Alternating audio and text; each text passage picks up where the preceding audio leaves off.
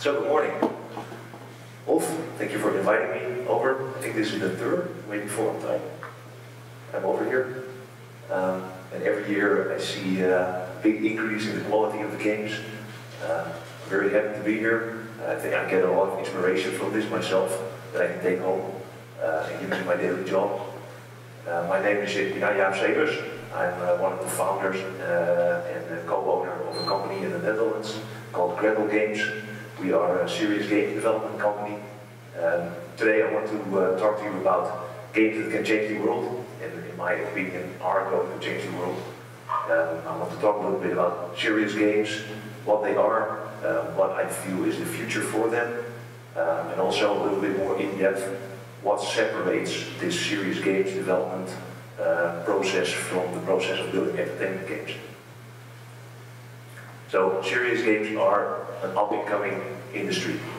They have a huge potential for offering new opportunities for training, learning in several different areas, industries, education. They can also be very good business opportunities.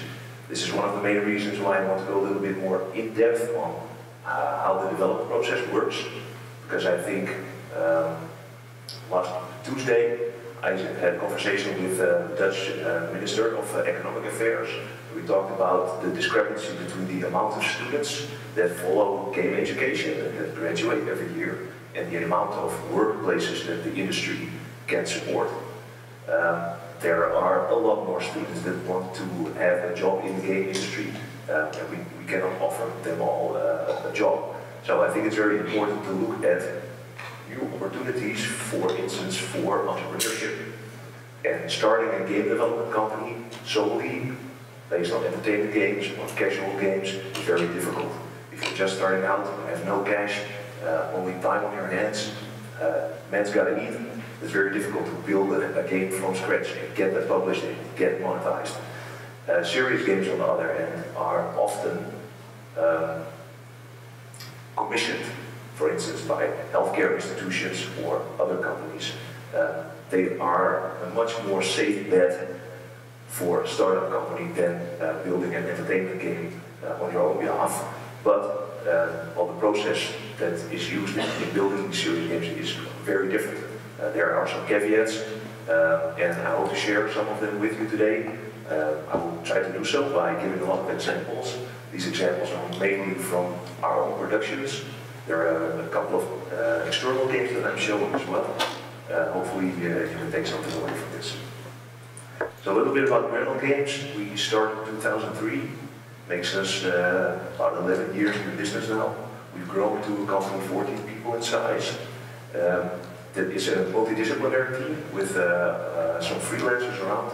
We have the expertise of that you will find in a regular entertainment game development company, 2D, 3D art, programming, game design, marketing. Some things we don't have in-house, like audio production. We use a lot of freelancers for that. We focus on building serious games. We started out as a company building entertainment games, but as I just said, we were a young company once before. We found it very difficult to monetize entertainment games that we built with our own funding. And we started getting commissioned to build simulators. Simulators are not really serious games. We're going to look at that in a minute. But that was a very safe bet money-wise. We could get cash from assignments from other people that paid bills, and during these assignments we could work on developing our skills. So the last couple of years we have gotten a very strong focus on serious games in healthcare. We started out building laparoscopic surgery game, I think 5 or 6 years ago. Before that we did a lot of rehabilitation games, balance rehabilitation. I will give some examples of those games. And once you're in a network like that, you start to see that it's very easy. People start to find you.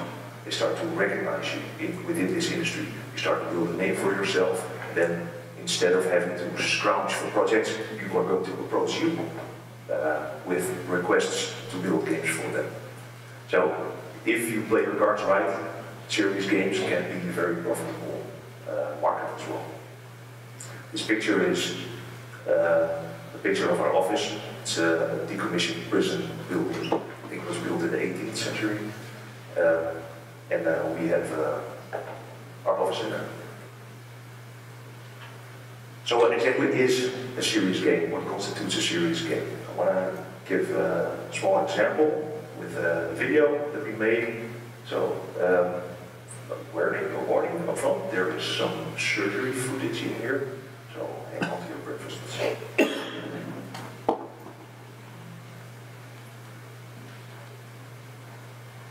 This is all about keyhole surgery, or laparoscopy. As you see, it's quite different from open surgery. If you can eat with a knife, fork and spoon, you will have all the technical skills to do open surgery. The only other necessity is knowledge. Technical skills for laparoscopy, on the other hand, are much more demanding. You need to train technical skills before doing laparoscopy on a patient. There are all sorts of effective simulators for that purpose. The problem is that they are very rarely used. Why is it? Because simulators are predictable and boring. Residents want to be challenged playing sandbox-like games with unpredictability and puzzles, like real surgery. To increase the simulator use, we made a game for the Nintendo Wii U that can be played with laparoscopic instruments. For that purpose, we made dedicated tool shells. The game itself does not at all resemble human anatomy. We know that technical skills can be learned away from the human context. That gives us an enormous design freedom. The game is the motivating factor, laparoscopic technical skills the ultimate goal. That is what we call self-learning. There are two ways in education to persuade pupils, with a stick or with a carrot. What we made is one big carrot. And all that on a game console to make it sturdy and affordable, so it can be played at home, in the office by doctors, students and nurses. It can also be played by children to give them a chance to meet the medical world. Fun, effective and affordable is what we believe in.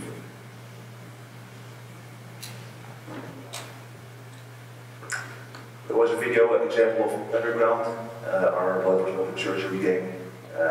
We are currently in the launch check with this game with Nintendo, so hopefully in a couple of weeks we will get the green light. Will be available on the digital, on the eShop store. I think it's a good example of what we think a serious game should be. But before we go into our vision on that, let's look at the definition. I took this definition from Wikipedia. A serious game or blind game is a game designed for a primary purpose other than pure entertainment. So this constitutes that this game that you are playing, that is this serious game, should have some kind of effect. It should teach you something, or you should be able to train something with it, or it should give you information in some way or another. So there are many purposes serious games might be used for. Let's look at some examples of purposes. The video we just saw on the ground, the purpose is surgical training. We've made games for balance rehabilitation, a game for children who have brain damage. They have lost control over their balance and they need to retrain this balance using physical therapy exercises. Soft skills training is a project we're working on to train interaction between team leaders and their team to more effectively guide these teams within projects. We try to use very sophisticated facial motion capture to display emotions of people in a virtual world that you then have to interact with to steer these people in the direction that you want. Elderly mobility. This is a project from Kyushu University in Japan. You see some kind of arcade machine, and in this arcade machine, snake heads pop up, and the elderly have to stomp on these snake heads with their feet as fast as they can. The patterns that the snake heads appear gets faster and faster as the game progresses, and this exercise trains specific muscles in the upper legs of the player that prevent them from falling. So they have more control over their walking, so they can lift their feet up better, which reduces the chance of falling over. This is algebra training. This is a screenshot of Dragon Blocks. Very cool game that uses a very intuitive and fun approach to teach people algebra, even at a very young age. So with all these purposes, what kind of target audience are we looking at with these serious games? So for instance, Underground is meant for surgical professionals. The balance rehabilitation game is aimed at kids. Elderly mobility game is aimed at the elderly. There are also some products that are on the market that people are developing that might not fit this serious game wheel very well. And I say this because I want to try to make a distinction between what we feel is a serious game and what others might portray it as a serious game. So if we come back to this definition again, I've highlighted the word gaming. A serious game or what game is a game designed for this primary purpose other than pure entertainment. So this is an example of something that we built.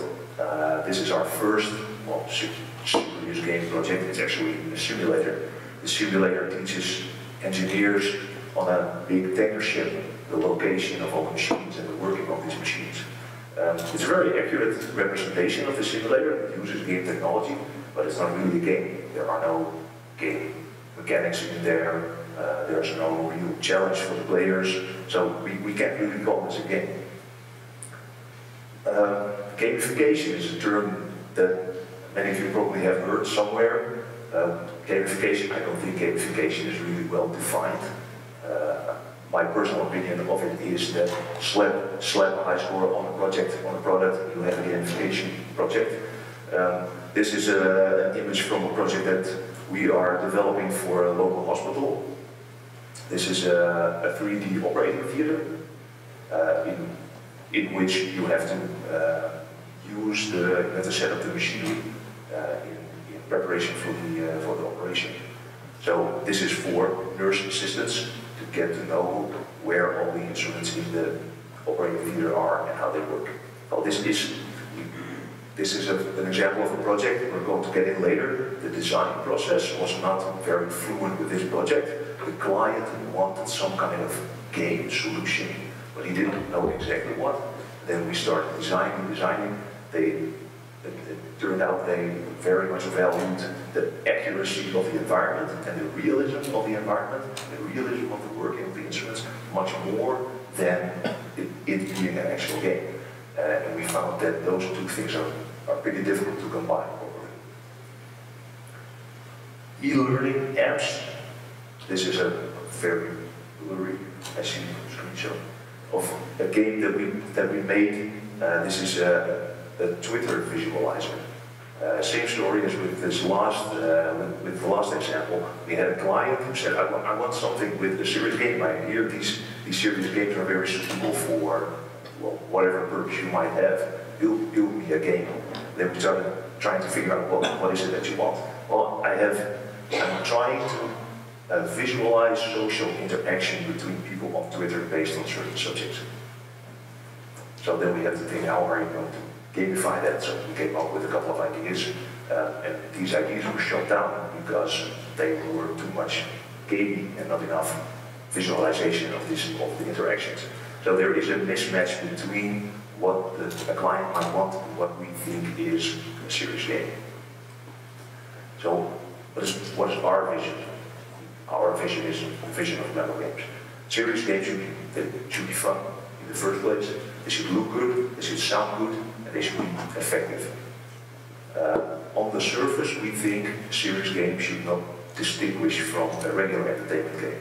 If you build a game for people to play it and have fun with, you can't get away with building a simulator or building an e-learning application. So, in our definition, maybe serious games are not so different from entertainment games. On the surface, it's why we're starting to coin terms seriously entertaining games. It's in different ways in future. So, how did serious games become so popular lately? Entertainment games, they're fun and popular, they can be addictive. A lot of people play entertainment games, they're in the news. There are negative connotations to that. People really get addicted to serious games.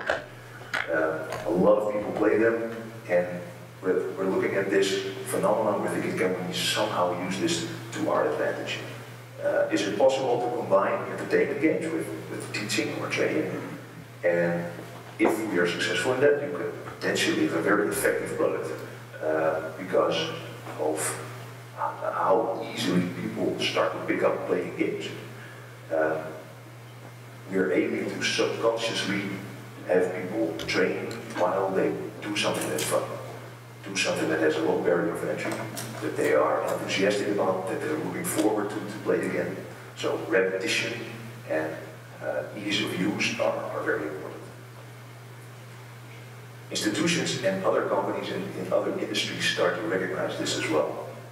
Healthcare in particular, the healthcare industry globally has a number of very big problems. These problems mainly have to do with monetization. All over the world, costs of healthcare are rising rapidly. There are, in a couple of years, there's going to be a lot of elderly, many more elderly than the working people can support.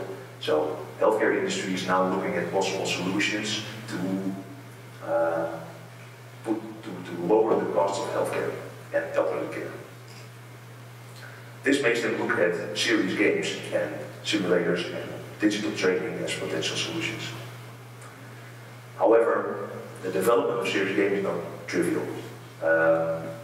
There are some new challenges that developers of serious games are faced with that developers of entertainment games are not necessarily faced with. A number of these challenges I want to address.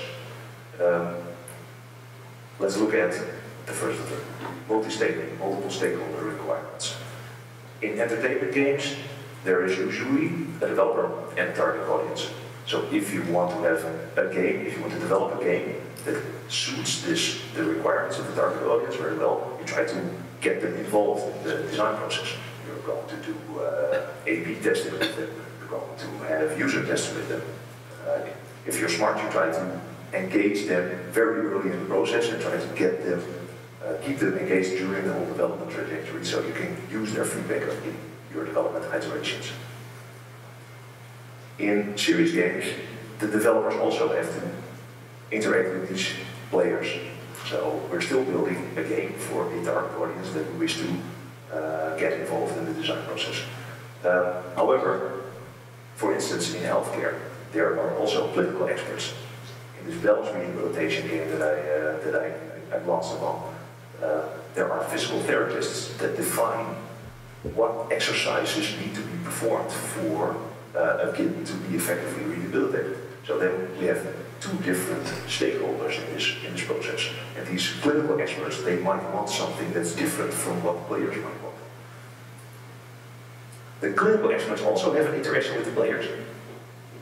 So the developers want to talk with the players, and the clinical experts want to talk with the players. The developers want to build a product that suits what the player wants, so they have a lot of fun playing it. The clinical experts they communicate with the players about how they should perform the exercises they should do. So a lot of interactions are present in this design process. It's very important to note that these clinical experts are often not players themselves. So they are stakeholders, but they are not the end users. And where's management in all of this? Management of healthcare institutions, they have certain needs and wants as well.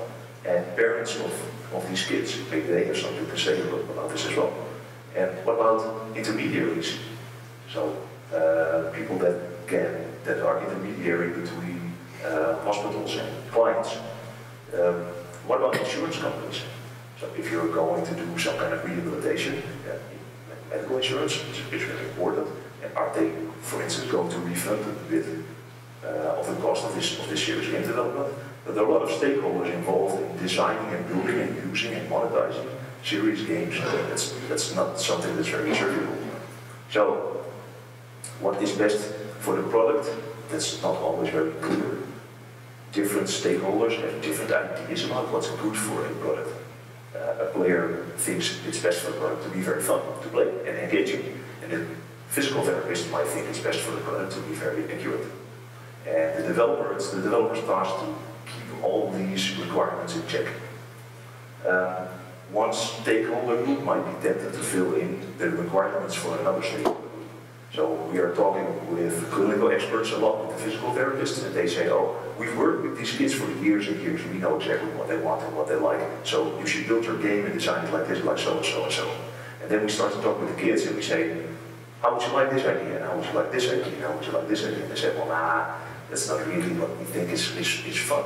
So these physical therapists, they are filling in the requirements of the children as they see it, but that might not actually be accurate. So all the stakeholders should be involved in the design process and the development process of a serious game, but they don't always speak the same language. I'm a developer, I know how to build games, I know how to speak with 3D modelers and with programmers, but I'm not a qualified physical therapist, so I don't know the terminology, I don't know what's important, I don't know how a rehabilitation process clinically is performed. So that's something that I have to learn.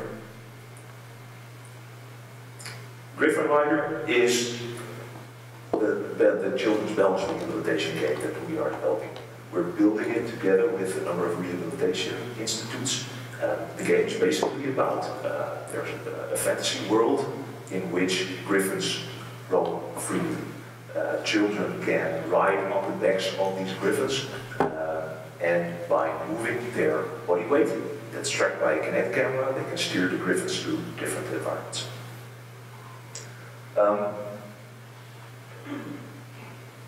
The primary target audience for this game is kids with acquired brain impairments, so they have brain damage by maybe they had an accident, and they have lost control over their balance. And there are a number of physical therapy exercises that are prescribed that they have to perform to regain their balance.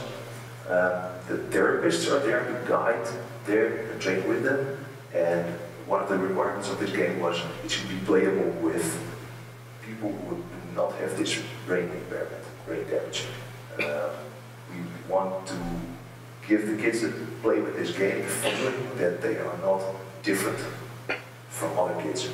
A lot of the solutions that kids in rehabilitation are presented with are they're labeled as training and healthy solutions, so that makes them feel different.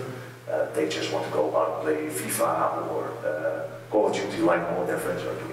So we want to build a game that's also fun to play by other people, so it's not distinguished between whether you're playing a serious game or a regular entertainment game. So things that we found might be very beneficial to try to close this gap, this communication gap. Perform lots of visits to both the studio and the institution. So it's very illogical, almost, when you're a developer, that you go to this rehabilitation institute and you look at what the therapists are doing. But it's a lot less logical that the therapists also come to the development studio and look at how is a game built. It's very difficult to tell someone who's not very known to game development how building a game actually works. It's better to show them. It's better to get them involved in the difficulties and how long certain tasks take and what the order of things should be. It's best to just get them in for a day and show them around everything. Look at what is concept art, look at what is 3D design. What do you have to do to make a 3D model that has to be modeled, unwrapped, textured, rigged, skinned, animated? A lot of time goes into that. If you show your clinical partners this process, they get a lot more involved and accepting of the activities that the development studio has to do. So explain the development process as well as the clinical process, and very important, try to create an owner in the clinical team. Often in the development team there's a game designer who decides what the game is going to be about and what the game mechanics are going to be. But this game designer always views the project from a game development perspective. It's very important to have someone who's very invested in this project from the clinical side as well. You need someone to supply the development team with all the information that's necessary to make this game valid. In this particular project, we see a lot of physical therapy experts, but none of them have a vision about how this game is going to be played, how it's going to help, what it's going to feel like, and what's going to make the difference with regular therapy exercises. And that sounds really weird, like why would these institutions be doing this serious game project altogether if nobody has a vision? But that's just the way it is. They look at serious games and they see, well, here, there are potential solutions here. But then when you start to actually design and build, they don't have a very clear picture of what's possible. So you have to try to get someone in this team to be really, really invested and try to build a vision about the project, about the product, not just from the game development side, but also from this clinical side. There is some research on user-centered design that's also published about. Usually, a lot of this research goes, it is about a one-on-one interaction. But there's not much research yet about user-centered design with multiple stakeholders. That's something that I think would be very interesting to, for instance, to PhD research about trying to define some set of methodologies that you can use to design a product with more people. So, next topic of this serious business models. In serious games, oftentimes the player is not the player. So whoever funds or pays for the product is ultimately not the one who's going to play the game. So I'm going to make a very bold assumptions here. In entertainment game development, if you have this brilliant formula, revenue is sales times price plus maybe in-app purchases and ad income, then you have money. And for the sake of arguments, let's forget about all these things that make my argument a lot more complicated. Marketing, localization, distribution, it's not as simple as this, obviously. But that's not the point I'm trying to make. How are serious games sold? If we are building this balance rehabilitation game, how am I going to get it to the final user? So the final user is this kid with brain damage. And this kid with brain damage has to train these exercises within an institution. So I can imagine there will be a computer within the institution that he can use to play the game. But who's going to pay for the game? Is that going to be the institution? Or is it going to be the healthcare insurance company? Or is it going to be a game that can also be played at home, for instance, which is what we think is a very big advantage of using games. It's very flexible. They're very flexible. You can use machinery, computers, consoles that you already have at home, so why not try to move a little bit of the rehabilitation out of the institution and more into home. But then, a parent will be solely responsible for buying this product. So, how are you going to advertise this? How are you going to supply the games? Medical institutions like hospitals and rehabilitation institutes, they have a very close infrastructure, especially in hospitals where the sensitivity of data is very important. That has to be protected at all costs. It's not very easy for instance, a nurse to install a new application on an iPad and train with that. So who's paying? And what's the price point for something like this? Should we price this as regular entertainment games? Should we price this as indie games? Or should we price this as a medical solution? There is a world of difference between how much medical supplies cost and how much regular consumer-grade products cost. So how are we going to price these serious games? So subscription services seem to be attractive. When you sell something to a hospital and you make them take a subscription, and you price that at around €1,000 a year, there are so many costs going in and out of the hospital that nobody's ever going to notice this €1,000 a year. So if you can get away with that, that might be a nice solution. Then you still haven't solved all those other problems. How are you going to get the game to the users? How is it going to be reimbursed? So, what we feel might be a good option to explore is trying to develop a dedicated platform infrastructure with a license model on it. We have to try to get into a dialogue with these institutions to develop a trusted environment that hospitals can use or rent, from which they can take games, certain games. And these games can be about whatever. It doesn't even have to be games that the Grendel Games have developed. It can be a platform that all serious game developers might put their games on, something like Steam, but for health-related serious games. What's important is that we again get the users, the end user, the hospitals and the healthcare industry invested in setting this up. We cannot do that without them. We have no knowledge about these trusted environments. We have no knowledge about the communication protocols. We have no knowledge about what it takes to get the healthcare industry to trust solutions like this. So we have to start a dialogue with them to create this platform. So price point, decided price based on the buyer's perspective is something I'm going to show with an example. Underground, we saw a video about Underground, our laparoscopic training game. When we first started this game, our vision was we have two big target audiences. The first target audience, the primary target audience is surgical professionals. People who have to practice their laparoscopic training skills. The second target audience was regular consumers. We worked very hard to make this game playable with both these tool shelves, but also, if you don't have the tool shelves, with a regular Wii, like the TRC Wii U touchscreen controller. So the only difference between training and entertainment game in this product is using these shelves. If you don't have the shelves, you're not training, you're just playing an adventure puzzle game. The software doesn't change, the levels don't change, the storyline doesn't change, nothing changes in the software. The game is still the same game, but you can just have a fun experience with it.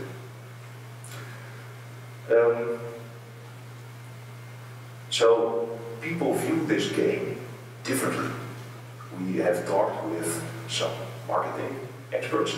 Our development studio does not have a big deal of marketing experience, so we try to use external people for that. They look at this game and they say, well, from the medical side of things, I completely get this. This is going to be fantastic. From the entertainment perspective, well, I don't know, maybe not so much. People might view this product as a medical solution first, and as an entertainment game second. That forces the consumers to think about what they think is the entertainment quality of this product. So consumers might view this game as a B or C grade title. However, surgeons might view this game as a AAA title. And based on this difference, you can also say something about the difference in price point. So where we think entertainment players might only have 10 euros to spare to pay for this game, surgeons might have 50 euros to spare to pay for this game. So it's very tricky to establish a price point for a game like this that you are actually aiming at two different target audiences, because we still want to use one distribution platform. So this is going to be available on Nintendo digital distribution platform, but I cannot put the game on twice, one with a 10 euro price tag and then one with a 50 euro price tag, and say, if you're a surgeon, please click here, and if you're a gamer, please click here. So that's not going to work. We are trying to get medical supplies companies on board in this project. So our idea is, we also, besides the software, we also have this hardware component. We are now talking with companies that supply medical instruments, for instance. There are a lot of them in Germany, and we try to get them to be our primary reseller, distributor of this game. That means that they can go, they already have an existing network with hospitals, with surgeons. They can use their existing network and market this as a medical solution specifically to this target audience. So they are going to create the medical solution vibe around the game, but they will not reach, that vibe will not reach the entertainment audience because of this very specific network. So on the other hand, we're going to do a separate marketing effort towards the entertainment gamers that has nothing to do with medical connotation whatsoever. So that way we're going to try to separate, we're going to basically try to create two different images of one product. That allows us to have, for instance, different price points. So what I said, technically it's very easy to sell this to both markets. That's something that we're trying to utilize with all the products that we're doing. If we are going to build a serious game that's supposed to be an entertainment game, well, should challenge ourselves and try to make it fun enough for regular consumers to have a lot of fun playing it as well. So the third difference, acceptance. Serious games are meant to be used as instruments, but many of them are not used as such yet. And that's basically, partially due to the lack of validated evidence that these serious games actually work, they actually do something, they result in an effect. So what does it take for a serious game to actually be used as an instrument or intervention? Well, for instance, in medicine or surgery, it's very important that you do validation studies on the effect of instruments and interventions that they use. And this proof for serious games is not always readily available. So again, with Underground, one of the first reactions that we got from these medical supplies companies that we're trying to sell the game to is, please show me that it works. What kind of evidence do you have that this is actually a valid solution? When we first started talking to them, we didn't have a lot. We've always toyed with the idea that we should try to do some research to say something about the validity of this game. But in all fairness, is the game developer, should that company be responsible for delivering that kind of evidence? The game developer should be responsible for developing the game, I think. But in the end, we did do, in cooperation with a hospital, we did do a number of studies. These studies are mainly related to the comparison between existing instruments and the instrument that we developed, the plastic tool shells. How do surgeons view and accept those instruments that we built in relation to the instruments that they normally use? So are they accepting of it? So a lot of good results are coming from that, but one important study still needs to be performed, which is a randomized control trial, in which we use a number of trainees that train with regular training simulators and a number of trainees that train with our game, and then at the end we compare the results of those two groups. And we try to make a correlation that training with our game is maybe just as effective as training with a simulator. If you are able to prove something like that, and you are able to publish it as a peer-reviewed study, then you have a very strong case. So the discussion point, I'm not going to go into this very in depth. Whose responsibility is it to organize, fund, and perform these studies? I think it's interesting to discuss. If you look at the serious game industry as a whole, there are a lot of responsibilities that fall on the shoulders of developers at this time. They have to communicate with all the stakeholders, they have to design the game, they have to build the game, they have to publish the game, they have to do marketing. Do they also have to do all the acceptance studies as well? So this is going to sound like you need a company that's much more than just a game development company. I think that's not really fair to ask of a developer. I think if you have collaborations with research institutes, with medical supply companies, with rehabilitation institutes, they should pick up a big part of these research-related subjects. So fourth and last difference between serious games and entertainment games, projects versus products. Many serious game projects are initiated by researchers. They have a hypothesis that building a serious game that trains a specific subject is going to make for better training, for instance. After research has completed, like initial research, to the effectiveness of maybe a prototype version, researchers are satisfied. They are able to write an article, they're able to be able to publish it, and then they have published it, which is their goal. And then research, the development team is then left with a prototype in which they have invested money, often, and time, but it's not done. You can't sell it. You have not a lot of investment from the researchers, like energy investment and ownership anymore, because they already got what they wanted. So there's no product to be sold, there's no money to be made, but the game has to be finished, otherwise you have your investment's totally lost. So what can we do to try to counter this? One example is make research institutions stakeholders in the monetization. I put this logo below Cutting Edge. It's a subsidiary company that we started together with 2 hospitals to build and market the underground surgical game. And we actually asked from these 2 hospitals to invest cash in this company in exchange for shares to build the game with. So these investors, these hospitals who are now actually investors, they have a cash debt to this product. So it is in their best interest to see the whole project through. And if it turns out that the project will be more successful if, for instance, we have more clinical evidence, then the hospitals will be the first party we go to supply this clinical evidence. And they will say, well, we are invested in this product, we already have invested our money, we should try together to make this a success, so we will pick up this clinical evidence gathering task.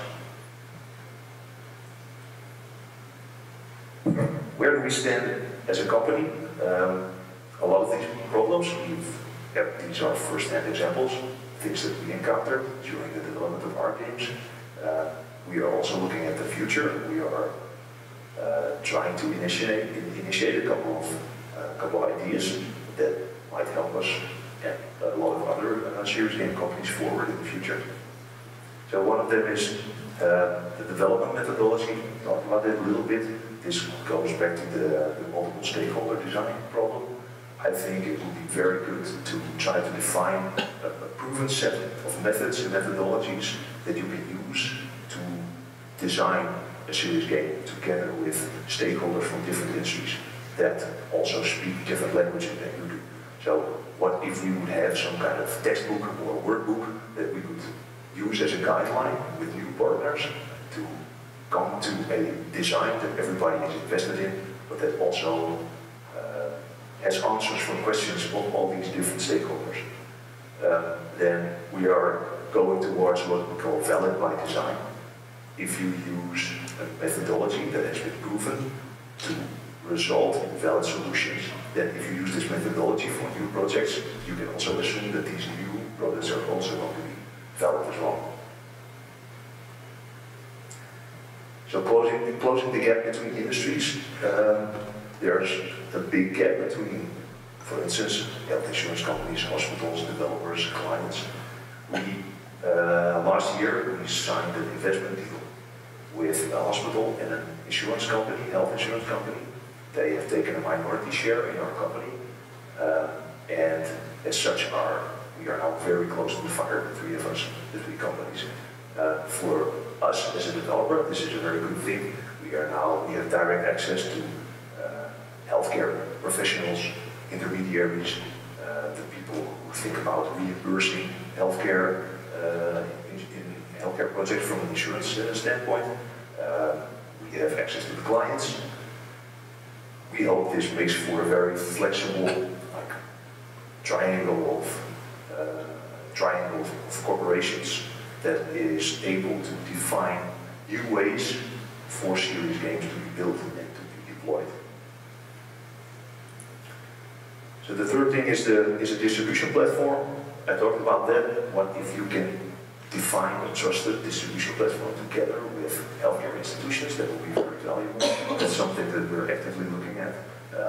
Because of this investment deal with the healthcare insurance company and with hospitals, we are very close ties with them. So we are able to discuss with them how exactly is your infrastructure organized, what can we do to utilize in the best way the infrastructure that you already have, and can we use that to create this trusted platform that other people can use to distribute serious games to medical institutions.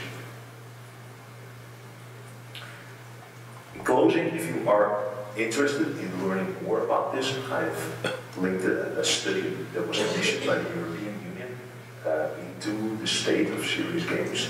This specifically goes for, this specific study is about social inclusion, so serious games for social inclusion, but it notes a lot of things that are applicable to many different serious games industry branches. I think this slide deck will be made available to you as well via the web. So you can just look on Google for this talk. It's a very interesting talk. That's it.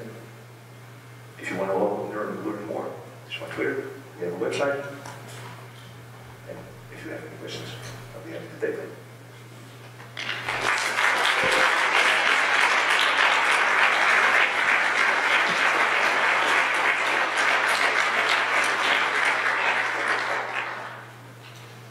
Hello. You talk about the gap between the technical experts and the game designers and ways to bridge it. What's the potential for perhaps people who have education in both to handle both the more direct the direct design as well as the education or the communication between the two things. Yeah. So what's the value of someone who is maybe a bit of both? Yeah. And both a designer and both a clinical expert. I think if you have someone on your team who is like that, you are in a very luxury position. I talked with Jan-Jaap last night, the guy behind Dragonbox, and he is actually a mathematician with a very clear vision about what his Dragonbox product should be.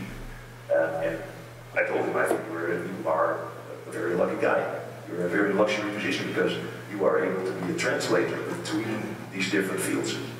And you're able to push the vision about this game, push it forward to all the people who are invested in the project. So if you are able to be like an intermediary or a mediator or, well, maybe what the term I coined was a lead clinical game designer or something, I think that's a very good position.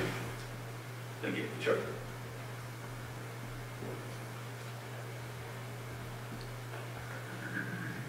Hi, my name is Lad Bond. I'm a first-year student at Campus Gotland. My question to you is that the world is trying to get into the cyber psychology market to reduce medication in that field. Both universities in Canada and Ireland have invested in such labs. Do you think this will be the next step for serious games, and have your company discussed its potential? So do I think the next step for serious games is to build research labs? That's what, no, is that right? cyber psychology. Cyber psychology. Yeah, it's to tackle phobias. Okay, so serious games to tackle phobias, like the social anxiety game that's on the floor here? Kinda, yeah, but I don't know if it's a cyber psychology game. If it's a serious game, though. I don't know exactly what you mean by the term cyber psychology. I think it can be fear of flying. Yeah. How to Yeah, or fear of heights, or fear of people, or yeah. So I think if it's what goes for that goes for a lot of other things. I think before we can say that games are an effective tool to combat these anxieties, you have to do a lot of research. So I don't know a lot about the background between or the background behind combating anxieties like this, like what kind of psychology is used to combat these anxieties, but you would have to look at, are we able to translate these psychology elements into game elements? And then once you have done that a number of times, I think you need to do a lot of testing. And you have to try to find proof that playing these games actually lessens the anxiety in people. So I think before I would start up labs all over the country, I would want to have evidence that this route actually is a valid route. Thank you very much. Sure.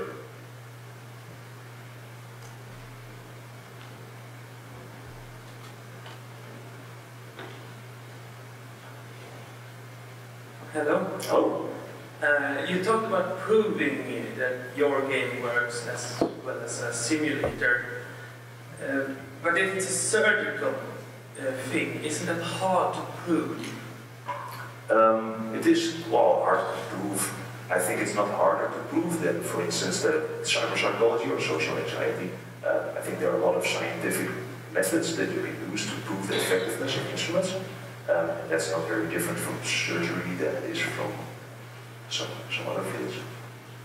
Yeah, because I got the feeling that if they play a game, people will think they play a game. Yeah. So would they allow someone to test it out, or how do they test it out? Well, they use, I think that's a very good point. I want them to feel like they're just playing a game. What was briefly mentioned in the film that I showed is there are a lot of simulators that are used nowadays to train surgeons to keep their skills on the bar. And these simulators are often really boring. They resemble very accurately a real surgical procedure, but that's something that surgeons are doing like every day, all day. So when they come off the talking at 5, they are kind of fed up with doing yet another surgery. So if we can provide them with a game, that hopefully that might give them more enthusiasm to work on their skills. And what we have to prove is the correlation between when you play our game and when you use a simulator for training. So what we want to do with this randomized control trial is if you have some people using a simulator and some people using our game for the same amount of time, and then we compare the increase in their skills, and we see that there is indeed an increase in skills, or maybe it's better, or maybe it's worse, or maybe it's the same, then you can say something about the effectiveness of using a game like this for training. But it's a good question. I think we as a developer will never claim that this is a good product and you should use it if you want to be a better surgeon. We want to leave that to third parties who do their own independent research. So that's I think what is the best way to show the effectiveness of a serious game. Okay, thank you. Sure. Hello. Oh. My name is Bert. I'd like to ask what do you believe about virtual reality and HMDs as Oculus Rift or Project Morpheus? Yeah. So virtual reality in relation to serious games. Yeah. I can imagine, I don't know for sure, but I can imagine, for instance, in social anxiety problems, that something like Oculus Rift can be very beneficial. If you want to position someone in a situation, for instance, fear of heights, you use the Oculus Rift to put them in progressively higher environments. I think that it's certainly possible that heightens the level of realism, and if it heightens the level of realism, maybe it also heightens the potential to lessen the anxiety as well. So yeah, I think definitely interesting to experiment with that. Okay. No more questions?